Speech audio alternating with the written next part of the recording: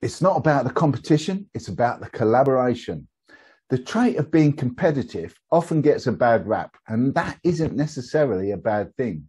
For some people, being competitive gives them an edge, the drive and motivation to succeed in all areas of life, love, and business. These are the people who don't take no for an answer, who will strive for what they want and get it by any means possible. The sort of people who might be described by others as ruthless. And that's just one facet of a competitive nature.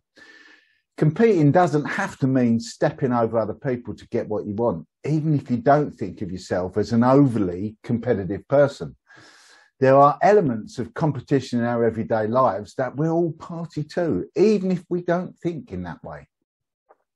If you've ever applied or interviewed for a job, set an alarm and got up early to try and buy those concert or festival tickets online, or pre-ordered something in order to get it before anyone else does, then you've displayed some competitive behaviour, although you're probably referred to by some other name, determination perhaps.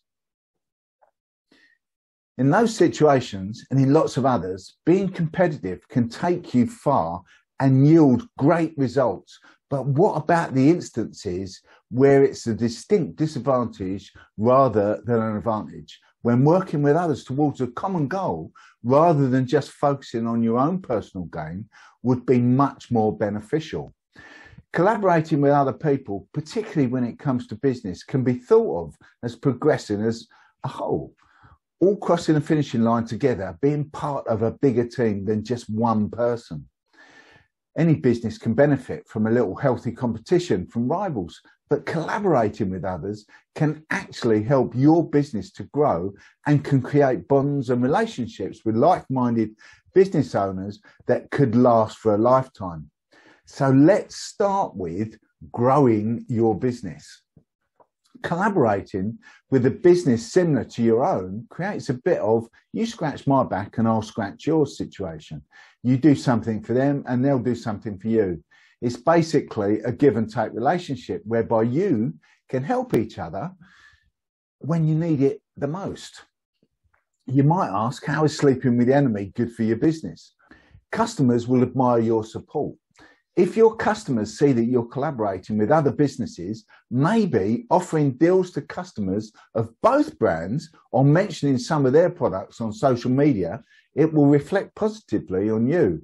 It shows that you're so confident in your own products and services that you will happily support and promote others who offer something similar. And you'll probably see your own business boom as a result. It's a fact that people love to support supportive people. But surely it's going to drive customers into the arms of your competition. So appeal to a new audience. It would be a mistake to think your customer base is identical to a similar company's customer base. Of course, there will be some overlap. You might advertise on the same media platforms, attend the same networking events, and have some mutual customers. But don't forget that just because another business is offering the same things you are, it doesn't mean that they don't have their own Instagram followers, Facebook friends, email subscribers, and fans that might know nothing about your similar business. Of course, this works both ways, but collaborating with another business can get your brand out there in front of a completely and different and new audience. But do you really need someone else's help to appeal to a wider audience? You can't always do it on your own. There are very, very few situations where going it alone in business is feasible, or even possible if your company is struggling. Then a collaboration could be the answer to your prayers. And if you're thriving, it could be too much work for you to cope with alone. And you find that you need the kind of help that only someone in the same industry can offer you. Partnering up with other businesses is always an option, offering products and services together rather than separately, or simply bouncing ideas off of each other and sharing inspiration. But what if you don't want to go into a partnership? Two heads can still be better than one.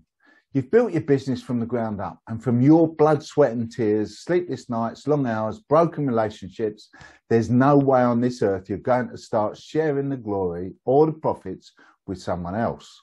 You don't have to go into business with someone else in order to benefit from collaborating with them. But we all know that great things can happen when there is a meeting of like minds. Imagine what you could offer your customers if you worked with a business rival rather than competing against them. You could develop a product together that you could promote to both customer bases, which would make money without taking anything away from the other. But what if you don't have anything of value to bring to the table right now? A problem shared might be a problem solved. I mean, not always, but often having friends or collaborators within business, particularly those who understand the highs and lows of the business that you're in, can be a godsend when you're having one of those imposter syndrome days.